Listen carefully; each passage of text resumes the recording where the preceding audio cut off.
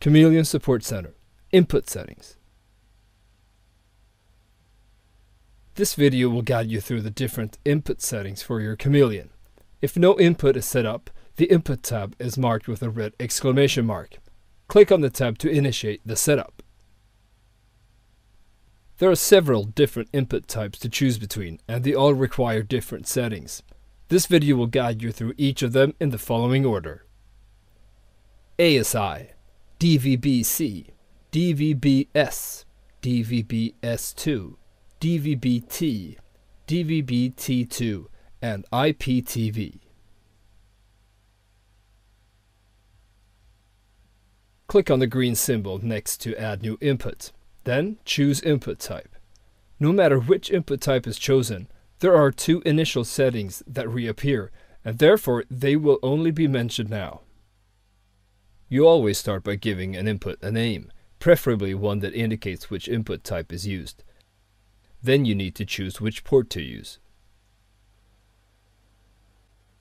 Chameleon allows you to use up to 2 ASI input types at the same time. When choosing ASI as input type, there are only 2 settings you need to set up: the name and the physical port.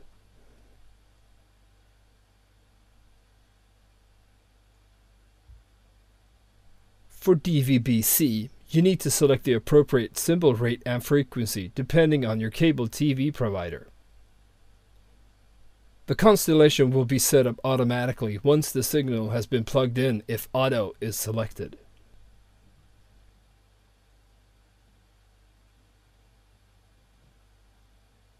The setup for dvb-s input requires you to choose an LNB type.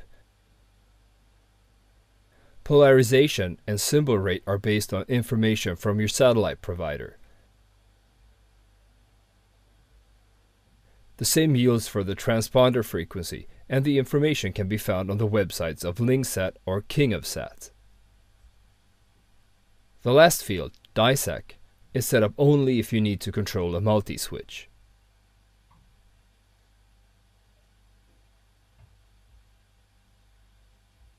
The settings for dvb-s2 are very similar to the ones of dvb-s. The only difference is the additional setup modulation, which should be set on auto.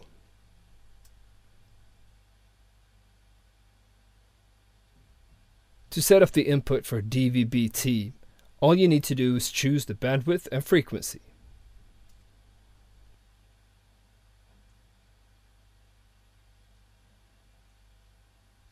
The setup is basically identical to the one of dvb-t. The only difference is one additional setting, PLP, where you choose automatic.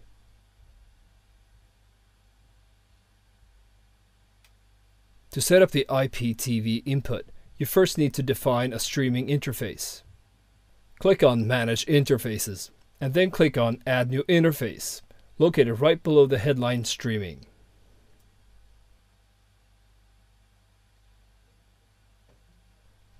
Type in a suitable IP address.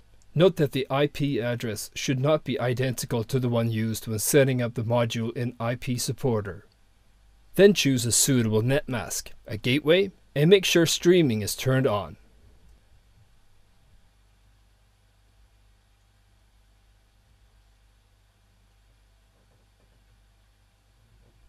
Click on Save and go back to the Input tab. Select the bitrate mode, and then select the routing scheme, a multicast address and port. Click on Save.